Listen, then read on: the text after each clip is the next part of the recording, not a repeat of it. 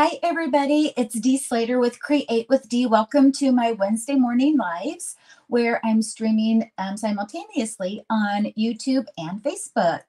As always, when you come on, if you'd like to say hello and let me know where you're from, it's always nice to see where everyone's watching from. And if you're watching the replay, please do so as well. I live in Northeast Indiana in a city called Kendallville, which is a little bit north of Fort Wayne, Indiana. Well, I have a really fun fold for you. So it's something that you'll want to get out your trimmer, but you can so do this fun fold with your scissors as well. It's called a barn door fold, and we'll get into that in just a little bit. As people are getting notifications that I'm live, I thought I would just share with you a couple of the new kits that Stampin' Up! Has, especially if you've got little ones in your circle. This is the new kit. Oh goodness, what's it called? Excuse me real quick while I look. Frogs and Friends. You'd like to see the underside of my chin, didn't you? But this is Frogs and Friends, and it's one of these little games where you go like this, and then these little bug creatures flop in their mouth. So here's the frog, and then here's the friends. There's a fish, and then a little shark. So really fun activity to make and then play with your with some of the kids in your life. And I believe this is going to be the new kit that's going to be on May 2nd or April 2nd. Every month Stampin' Up! Releases 2 kits. This one is going to be, these are non-stamping kits, meaning that you don't need stamps. They're just assemblies, which I love, but they're with the honeycombs. So these are some fun ones coming up. And this is actually going to be what we're going to do with the Quiche cards if you're local here on Tuesday, the third Tuesday of each month.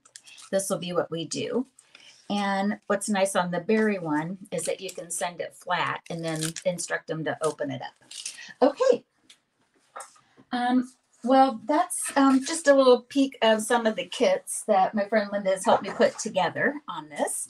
But today what we're going to do is we're going to make this barn door card. It does take scissors or your trimmer. I like to use the trimmer just to get a straighter cut. It's one of these that looks intimidating, but once you know how to make it, it's not. Also, I'm going to so embrace some of my favorite stamp sets and punches that are going to be retiring at the end of April. And so also an excuse to play with those one more time. All right, let me turn the camera around and we'll get started making this barn door fun fold. All right.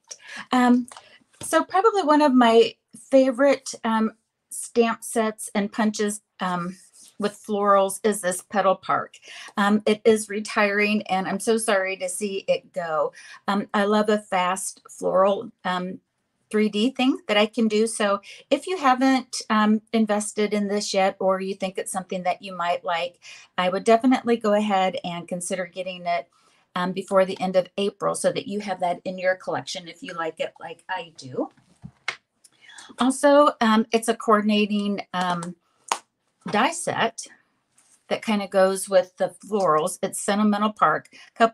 Last spring, this was a bundle or a suite of products that we all loved. But I love this sentiment. It has the kind of inside outside, and then the floral images do work back to the Petal Park. Okay, so what we're going to need for this, oops, here I see something. Hi, Marge. Diana says, where are you located? I'm in Kendallville, Indiana, Diana. I don't know if that's anywhere near you're at, but that's where I'm at. So what we're going to need is your trimmer and some punches. So I purposely wanted to make a card that wasn't intimidating, that you didn't need a die cutting machine for, that it's something that as long as you had trimmer or scissors, that you would be able to make. So here's the measurements that we're going to need. Let me get this in here. And This will make sense as we get going here. But we're going to need, for our card base, 8.5 by 5.5, and we're going to score along the 8.5 side at 4.25. So that's what these little dots mean here.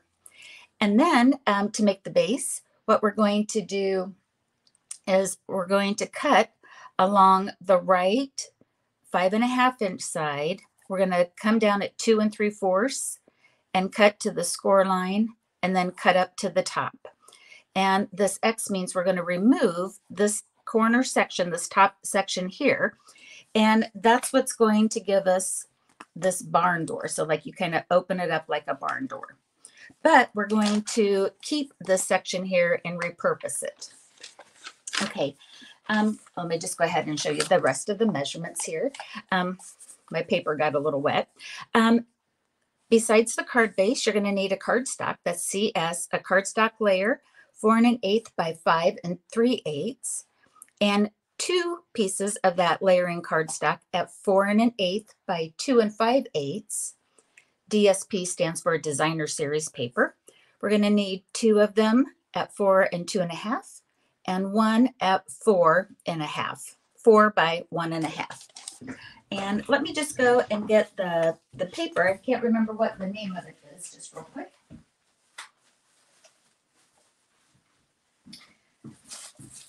Also retiring is this delightfully eclectic paper stack. So there's tons and tons of different motifs in here, which is the eclectic part of it. And that's the designer paper that I'm using today. Okay, so let's go ahead and we'll get making this barn door. Hi, Janet. All right, so ahead of time, just so that everyone can see where we're going, here's our 8.5 by 5.5. And ahead of time, I've scored it. And then just so that you can see where I'm going to cut, I also scored it at that 2 3/4 inch along the side of it. So this is what I think you can see. So what we're going to do is we're going to remove this top half of the front panel. I'll get my trimmer in. And so what I'm going to do, again, looking at the diagram here, I need to turn it so that I have the 5.5 side on the trimmer top. And we're going to put it at 2 3/4. Each of these squares on your trimmer is a 1/4. So if you go to 2 and count 1, 2, 3, that's 3/4. And what I like to do is you can use your guide here. You're going to come down to 4 1/4 because that's on the seam. Or if you go ahead and score it ahead of time, you might be able to see your score a little easier. And I'm going to drop that down. And I'm going to very quickly cut up. Again, you could do this with the scissors. You could score it and then cut it. And now here I am on the 8.5 side. I'm going to line it up at 4 1/4. So there's 4 1/4 is the next major line. Again, I'm going to drop it down. This time it would be dropped down to 3 3/4, or you can look for your score line. And you can always trim it just a little bit shy, because you could always take your scissors and go back. So I dropped the blade down. Now I'm going to very quickly slide up. Okay, so now when I'm done, I have this top section, and this is the barn door fun fold right here. And if you want to, you don't have to use this section, and you can just have it be open, but we're going to repurpose this section. Good morning, Janice. Janice is from Canada. Thank you, Janet, for watching, or Janice. All right, so here's our other elements that we're going to need to put our card together. Again, as per the measurements, you're going to need a piece of basic black, or another layering cardstock. In this case, I'm going to use basic black, 4 1/8 by 5 3/8, and 2 pieces of 4 3/8 by, or 4 1/8 by 2 5/8. And let me go grab something again. And then we're going to need a layering piece of basic white at 4 by 5 1/4. And I've got some scraps for stamping and punching out the flowers.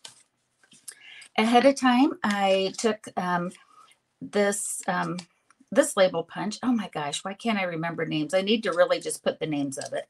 But I think this punch is retiring. A lot of the punches are retiring. Always liked that image. We're going to use this.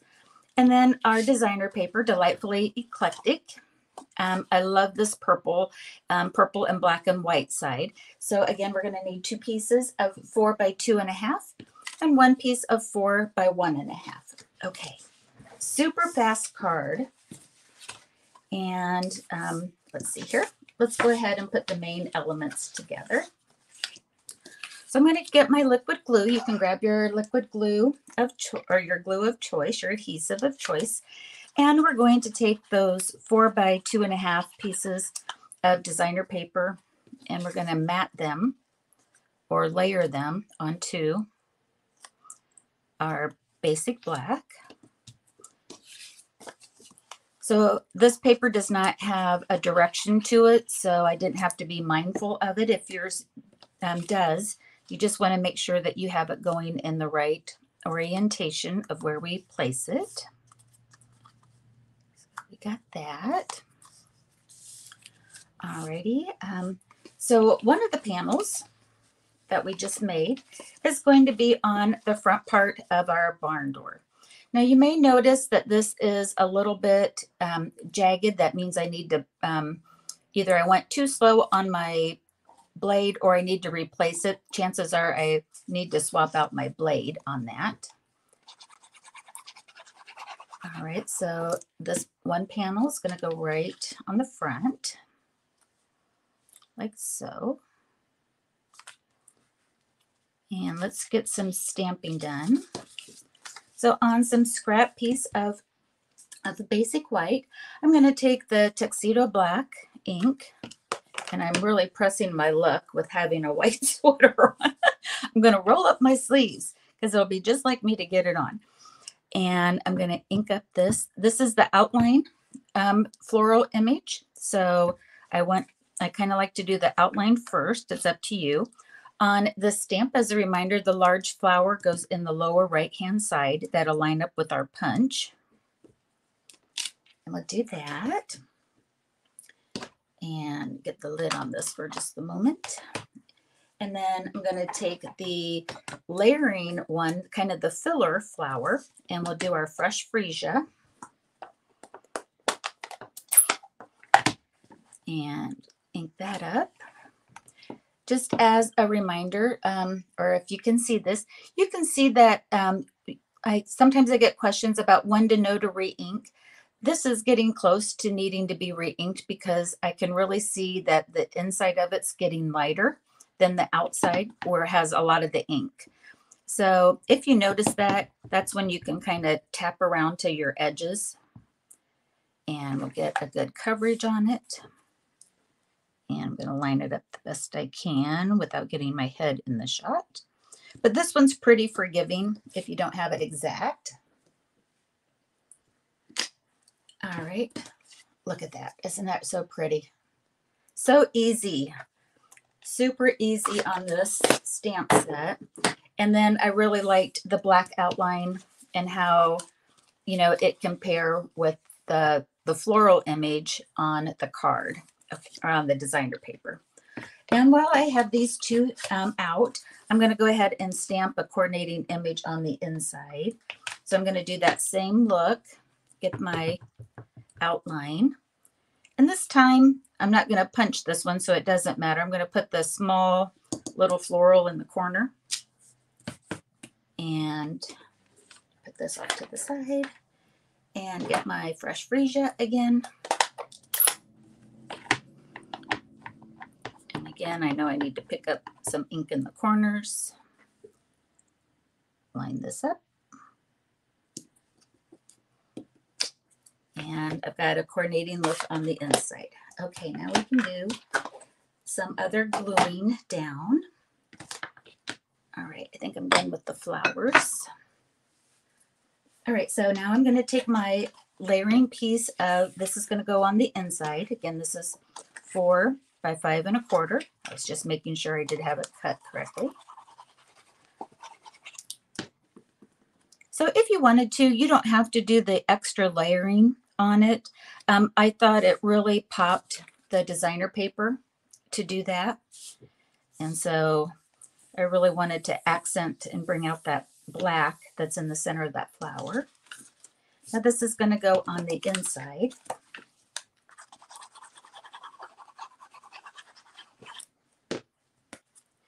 So we can put that on the inside. And get that down. Now we have this strip of designer paper. Again, this was 4 by 1 1/2, and it's going to go right up here at the top. Now at this point, if you wanted to, you can use a coordinating color, or a lot of times the backside of your designer paper coordinates with it. I'm just all about this fresh freesia, so I'm going to leave it be the same pattern. So you can mix and match all of these different pieces from your designer paper pack. And as you can see, it would be a good way of using up some scraps too. So I'm going to let that reside right up there in the corner. Okay, now as promised, this is that top half that we trimmed out. We're going to keep that and we're going to reuse it. And before I put this layer onto here, I do want to, I'm going to add the black and white gingham ribbon and see if I can get this tied. Sometimes I just keep the ribbon on the spool if if I'm not sharing it for a card class. I have this on here. Get that tied down real tightly. And we'll get that cut. Okay. So this label is going to take up a lot of the space here. Let me just kind of show you that. So I'm going to really push this. I'm going to kind of turn this so I've got the ribbon almost, facing the edge. I think I'm going to bring that down just a little more. I can trim that back a little later. Okay, now I'm ready to glue this layer onto our base. And I want this ribbon to be mostly in the center. So I can scooch this up just a little bit.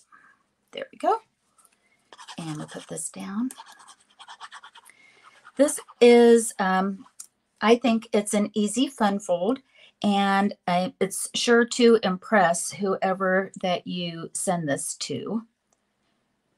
They're gonna say, oh my gosh, look how intricate this is. I'm gonna switch this up just a little bit. This is why I like liquid glue. It gives me a little play on these type of things. All right.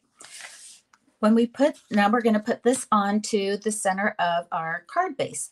What we want to do is we want to be mindful not to put any glue up here. So like I'm putting a big X here. Do not put anything up on the top. We want to glue just on the bottom, because if we put the glue on the top, we'll adhere it to our the inside, and of course we don't want that. So that's why it's kind of nice to almost have the ribbon there. So if I put my fingers like this, if you want to say, well, how far do I go? Kind of just put your hands in the middle of your layering piece, and then just stay south of your fingers. So that way you're sure not to go over where you need to go. Now when we drop this down, we're just going to center it.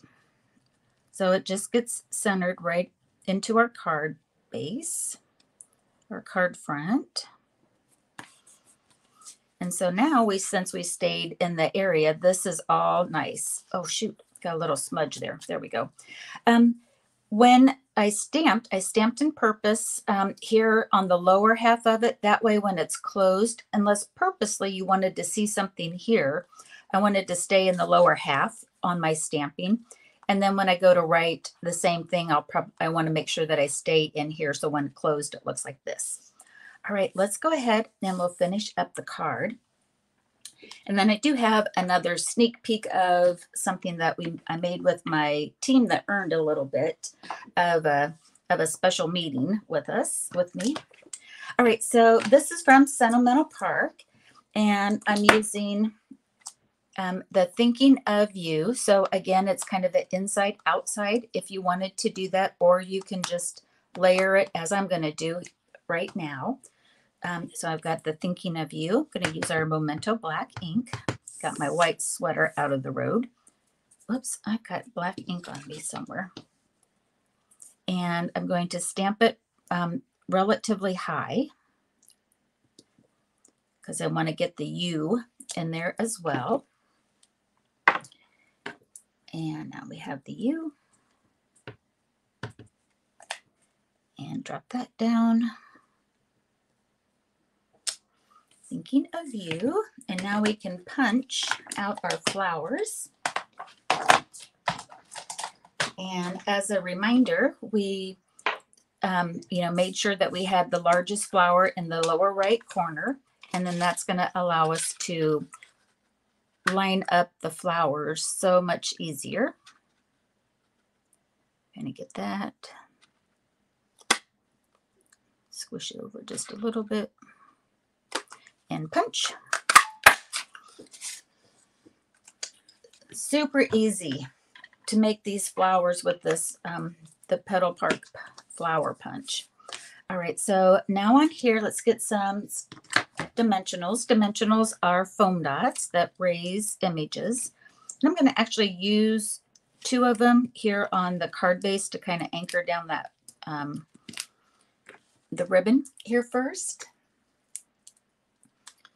And kind of do that. That way my ribbon's not going to shift anymore. That one kind of curled on me. And now on my sentiment, I'm going to put it on the top and the bottom. Now I've got adhesive all the way around it, so I know that ribbon's going to stay right where I want it. Hope I don't have black anymore on my hands. That's why we put the ribbon kind of off to the side, because I knew that was going to take up a nice little chunk of that center. I'll get that trimmed out. All right, let's put on our flowers. I'm going to go ahead and put dimensionals, full dimensionals on that one. And on here, if you have the mini, you can do the minis. I'm going to go ahead and just take this little corner off right now and put that on the little one. I think the dimensionals would work on that too, on it. And I'm going to put one up here in the upper left-hand corner, kind of overlapping. And if you want to, you can kind of push in towards the center, and that raises it just a little bit. And let's put the small one next to it. Same thing. If you want to, you can kind of slightly bend it to give it more of a 3D look. And then we'll do the bottom one.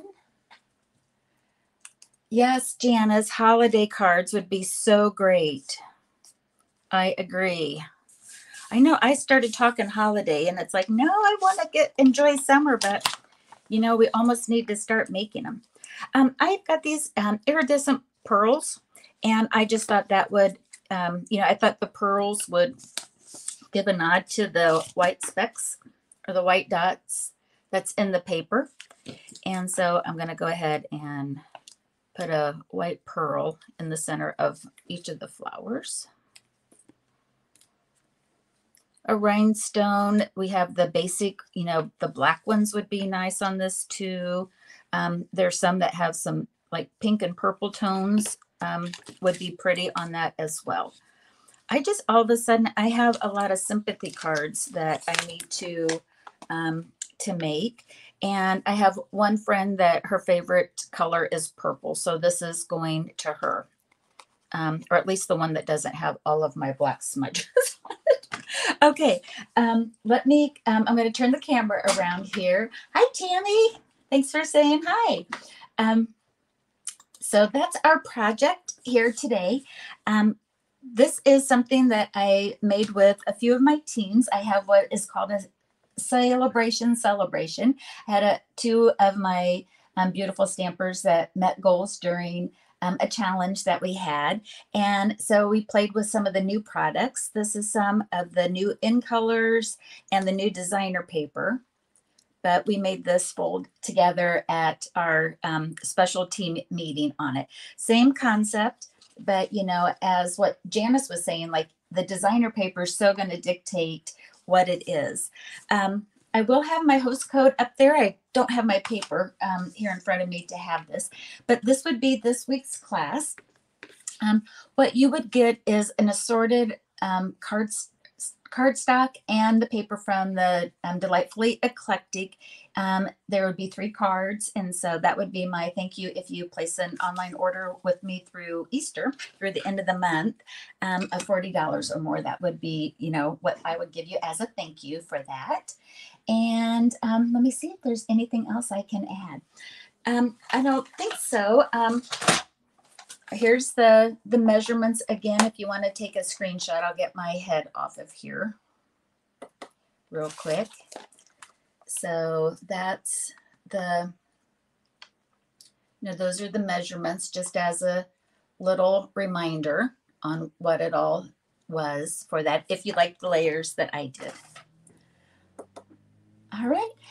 That's everything that I have for you today. I hope that everybody has a great Wednesday.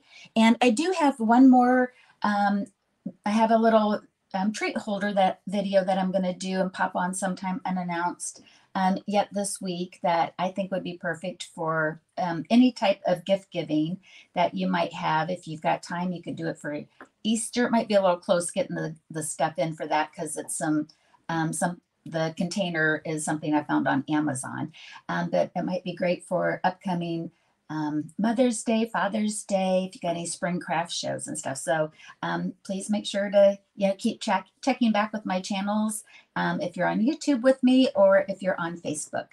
All right, everybody, you have, again, a great Wednesday and rest of your week, and happy crafting. Bye-bye.